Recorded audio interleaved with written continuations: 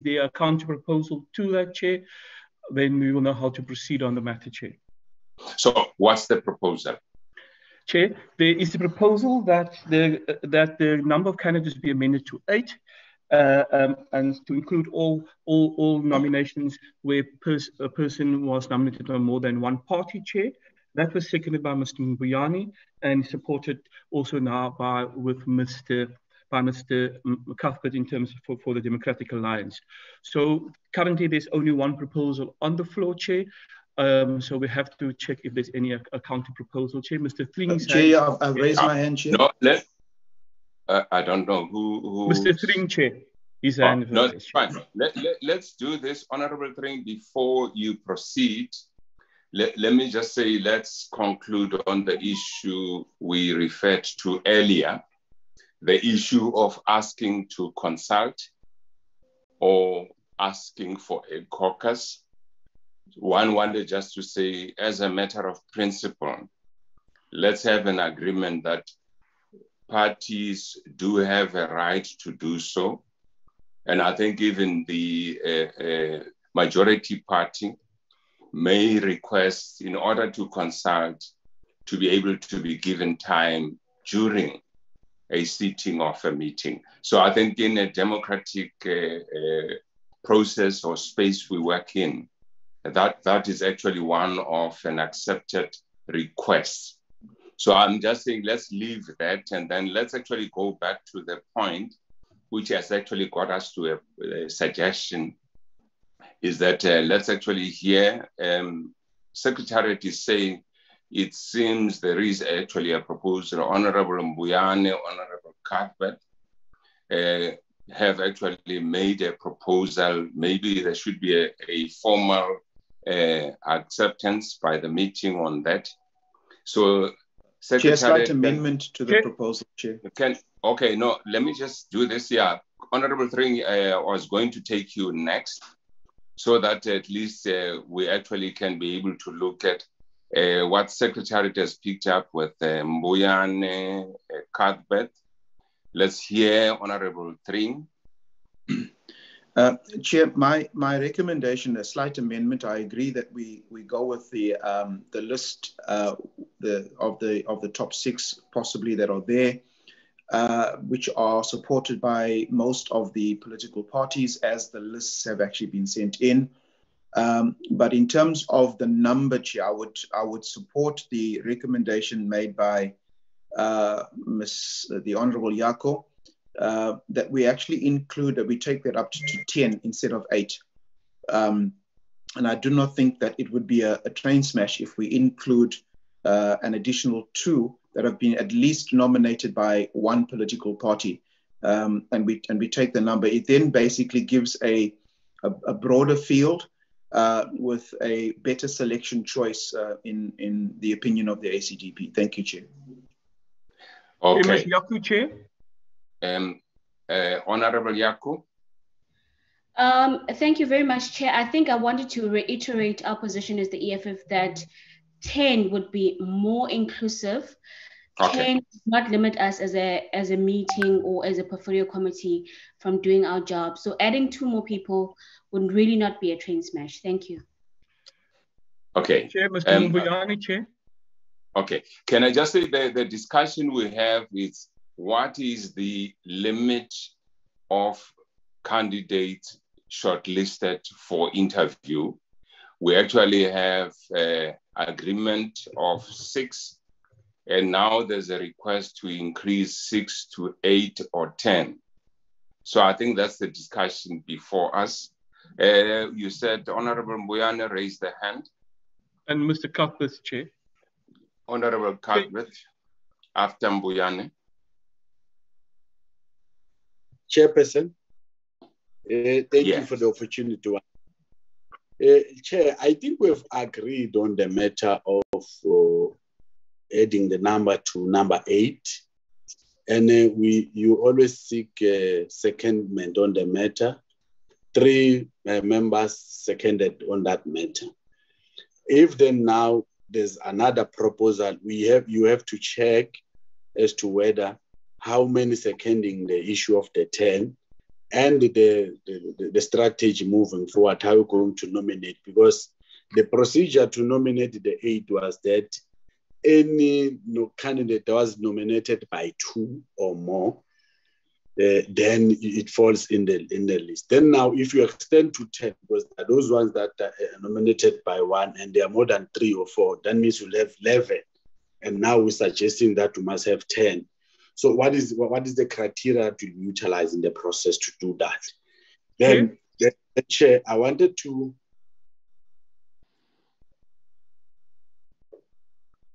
Mbuyane, you're cutting now. Can't hear you. Mbuyane? Yeah, Chairperson, someone was talking. Mbuyane? Yes, Chair. Yeah, I couldn't hear you. If you can just start again, please, on your motivation. Oh, okay, Chairperson. Not from the beginning, because the last part you missed out completely. Okay, mine was like we seconded the number. We should have taken the number to say how many are saying 8, how many are saying 10.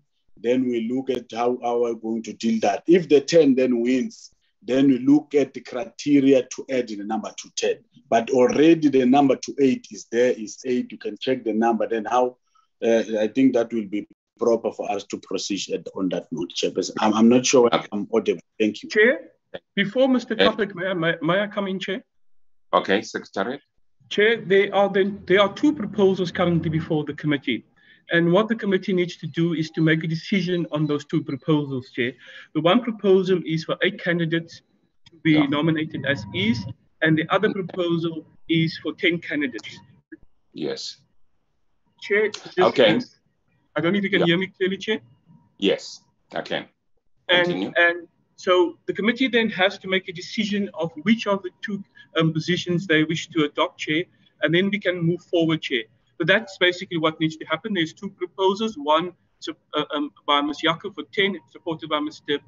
Tring, and then the ones made by Mrs. Hermans for 8 candidates, supported by Mr. Mbuyane and Mr. Cuthbert. So we have 2 proposals before the committee, and we have to decide which way the committee will go. So we'll have to do it by vote, Chair. Yeah, and maybe the point as well, remember, we agreed to 6. Yes, we Chair. agreed so to 6. So I'm just saying that is how to change that, Chair. Exactly. So I think maybe that's a point. Then there's a request for increase to 8 and further increase to 10. And on my part as well, I think for the committee, it is a point that there is a process we are going to engage in.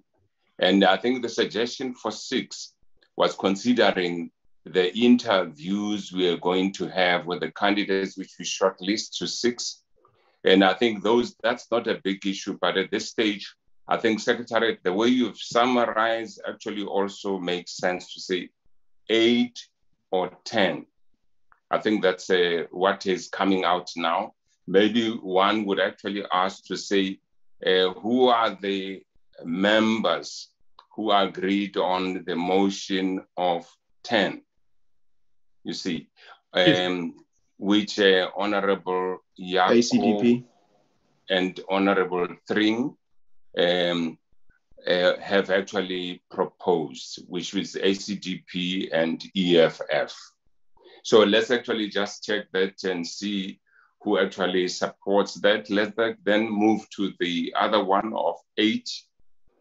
3, Honorable Mbuyane Cuthbert. It was seconded by Hermans. So let me just check first on the 10, Honorable Tring and Jaco. Let's see. Yes, Secretary. If we're going to start voting, Chair, then I'll call the names of members to indicate their votes so that we can record it, Chair.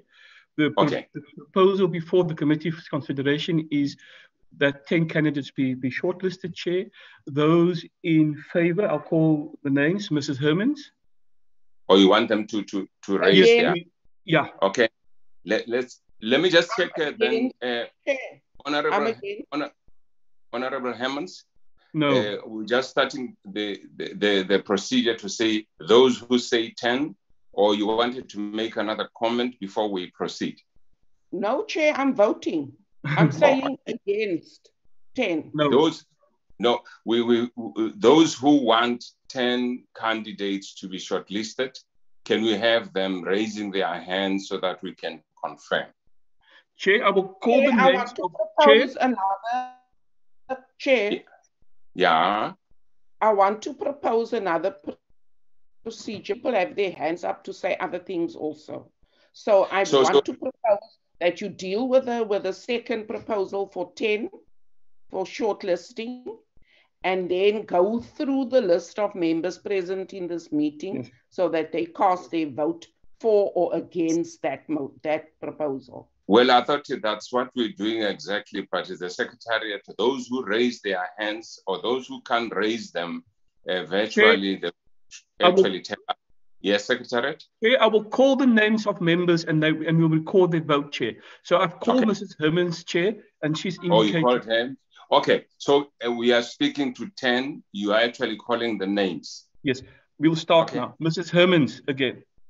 Against? Ms. Mutahum. Against. Ms. Muatse.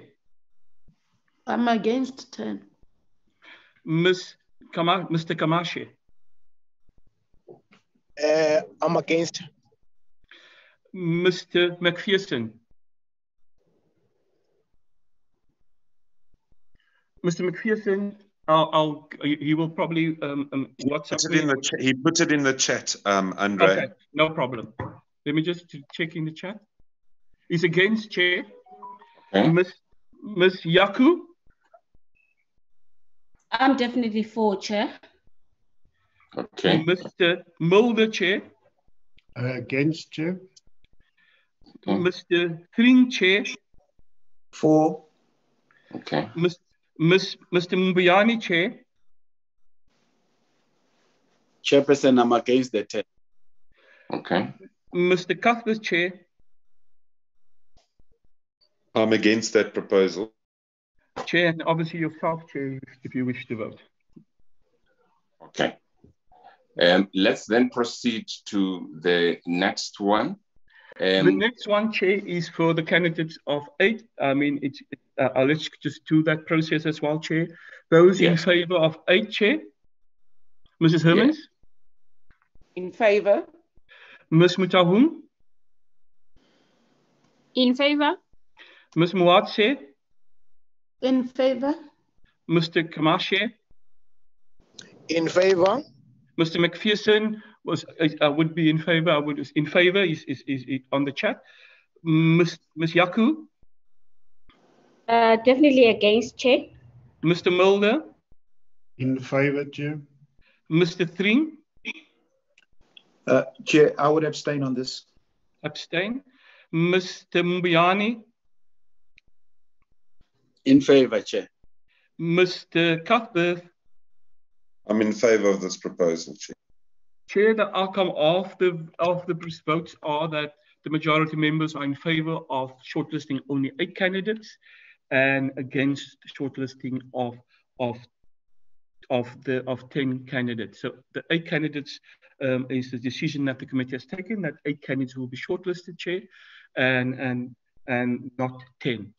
And we have 8 hands in favour of that, Chair, and 1 against and 1 abstention, Chair. And if we count your voting, it will be 9. Thanks, Chair. Okay, so which means, and then finally it means the six candidates agreed has been changed. To 8, the yes. Committee have now changed their decision of 6 shortlisted to 8 shortlisted. Yes, Chair. So is that the understanding? That's correct, Chair. Mr. Cuthbert's hand is up, Mr. Chair. Oh, okay. Cuthbert? Thanks, Chair. And also just to add to Andre is that it's the 8 candidates that had multi-party support. Yes, correct. I was just going to say that, Chair. Yeah, just so that we clarify. So it's not us appointing a new 8 candidates, but rather it's those 8 that were at the top of the list where there was multi-party support. Chair, I will read out the names, Chair, just to confirm those 8, Chair, if I may. Yes, Secretariat. The 8 candidates that the committee agreed to shortlist, Chair, are the following: Mr. Terry Solani, Dr. Pitiana, Ms. Beryl Ferguson, Mr. Guguletu Kaba, Ms. Dr. Madzi Vandila, Reverend Frank Chikane, Mr. Tikamji, and Mr. Tlamini, Chair. Okay. Those are the nominees that the committee agreed that will be shortlisted, and those are the candidates that that committee agreed to be shortlisted to be interviewed on the 9th of March. Okay. I think that's actually quite helpful. So I think it's a point where one would just say in the conclusion of the meeting, you might find that at least in the discussion, if we look at parties, if ever it's actually the parties agree, there's actually 1 disagreement and 1 abstention. So I think it's quite an important kind of results to reflect, because we are a democracy. But I think a matter of principle in terms of actually having multi-party support, it's actually quite important to note as well. But I think it's not a point that we putting criteria, because the conditions might differ in some of the engagement and discussion to get this to this kind of decisions. So for now, let's actually agree that the committee agreed to the 8 candidates. And in terms of shortlisting, they actually agreeing to 8. And in terms of the process, we are in formal consideration of candidates. We have a list of 8. So I think for the decision which we need to get to of shortlisting of candidates for the NLC chairperson post, I'm not sure if ever there's any further issue, because on our part, discussion we had day before yesterday and today is to actually make sure that we have a short list of those candidates nominated to be actually going through the process of the interview in seeking to conclude someone who will be able to take the post of the chairperson of the NLC.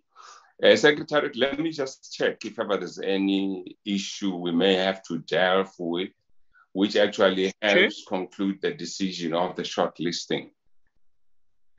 Chair, the decision has been taken. That process has been concluded, Chair. Chair, if I may, in response to Ms. Yaku, just take the committee through the process that we will undertake now to ensure that the candidates arrive for the interviews on the 9th of March, Chair. If I may do that, Chair. Okay, so let's actually then go back. You're right, Honorable Yako raised the point. I think let's get you taking us through, Secretariat.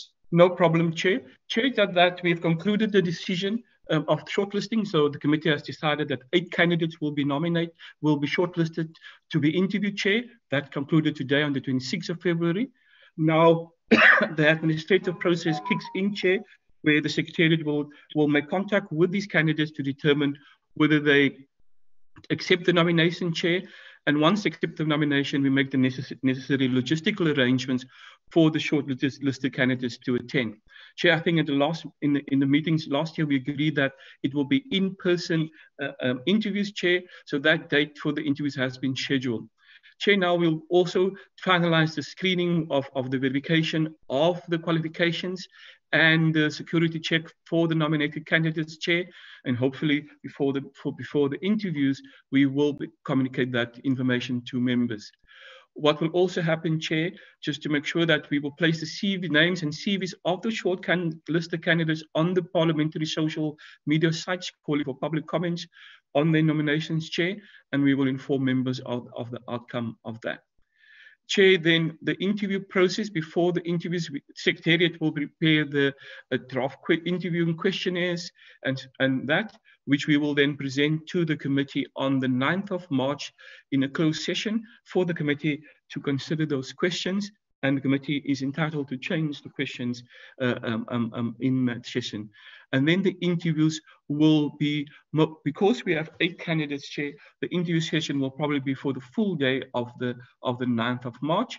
And I know Mrs. Hermans has indicated earlier that there is a sitting.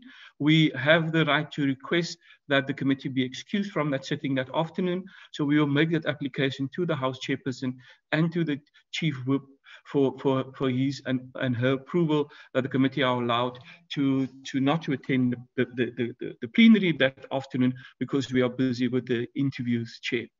Once that process is completed, Chair, the committee will meet the next day to deliberate on that matter, Chair, and then conclude and decide on the candidate they wish to recommend for consideration to the House. That day can either be on the 10th or the 16th of March, Chair.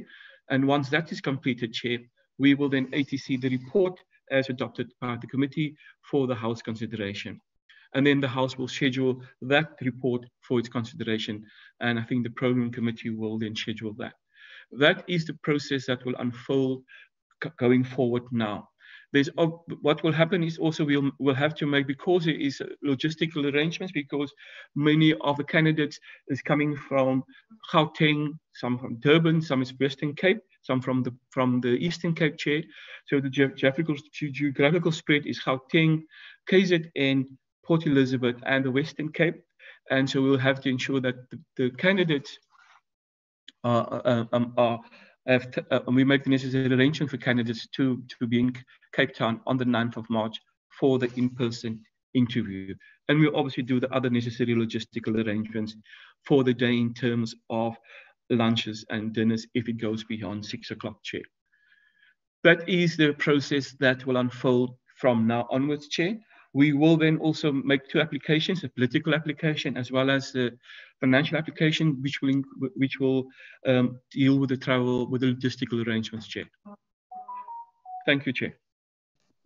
Thank you very much, Secretary. Chair, I was asked to pronounce the new PE name, and I will have difficulty do that. No, I understand. That's why I was just saying, Honorable Benz Namashe, I'm sure you have had a bit of, bumping against the wall. If someone's saying Namashe, please be, tolerant, because I think it may not be deliberate, but I know there are few, surnames which are actually not very easy for different people to pronounce. But Namashe, my vela game, when Herman saying Namashe, they must pronounce them. They must pronounce them. Namashe. Well, Namashe. No, they'll practice. They will definitely practice. Honorable Yako, I would like to revert back to you. Remember in the questions you raised earlier, and I did say in the process, clarification, maybe your question will be covered. I'm not sure. Can I invite you just to check if ever your earlier point you raised was covered? And can I just say, yes, Yako? Yeah, I am covered. I'm sorry, I'm on the road. I am covered by the fact that the top 8 will be decided as per the voting of the parties. Secondly, I am fine with the dates that we have and how the procedure is going to happen.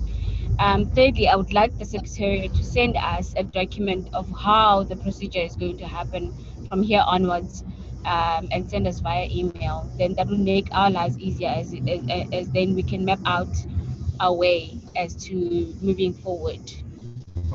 Okay. Can I just say before you go, the program adopted by the committee covers all the processes we are going to engage in. So it's just a point like now we're just explaining the detail. 9 of March will be a very important date relating to the interview of the shortlisted candidate. So I think the detail on how that day works, and I think further there was actually the point raised to say there might be sitting of parliament, and I think there are more administrative and management issues we'll be dealing with outside the committee. But at this stage, 9th March is the day. Then I'm sure you will get communication, but on the interview day, it will be 9th of March for all 8 candidates we have on the list. So I think maybe that's a point we may have to look at. Can I check with honorable members? Because this was a question earlier. In the adopted program, all these issues are covered. So we can be able to actually ask you to go through that. But 9th of March becomes quite an important issue. So I think for Secretariat, they've actually talking a lot about in person. I think that's another point, but I think we can actually sort out the details. Let me hear if ever there's any further questions for clarity and or comments. Chair, Mrs. Hermans Yes. and Mr. Tring, Chair. Honorable Hermans. Thank you, Chair. I think what Ms. Yaku is speaking about is the document that Andre just tabled. Can that be sent to us? Because it gives us the administrative process also, including what is on the program. If that can be emailed. And then I think we must just ask Ms. Yaku or Honorable Burns Ngamashe to tell us and spell for us the way the new name for Port Elizabeth must be pronounced. Okay, no, let me just say that one we'll do on the side during tea time and lunch. It will work out better, I'm sure. Honorable Hermans. Can we then proceed and check if ever there are any further issues, honorable members, on this specific item? Okay. All right. Please don't pronounce that name because even on my part, when we're changing the name of the airport, they say people can't pronounce OR Tambo. But in some cases, the more you work on it, it does actually work out. No, we will adjust. We'll get to that. Please don't fight with us. So can I check if ever there are any further issues, Secretariat, in terms of the administrative issues and management issues? Or questions for clarity from members? Members, are there any further comments or clarities? Mr. Tring, Chair. Honorable Tring. Yes, Chair, thank you. No, I support the recommendation. I think that comes from Ms. Honorable Yako as well as Hermans. With regards to sending us the procedure going forward, it will come from the office of the Secretariat of the committee. But if I could also request for the 8 candidates, and I know that the CVs were submitted, but if Honorable Hermans or if Mr. Hermans could, Andre could actually send it through to me, Herman could actually send it through to me as well. I appreciate that. Thank you. No problem.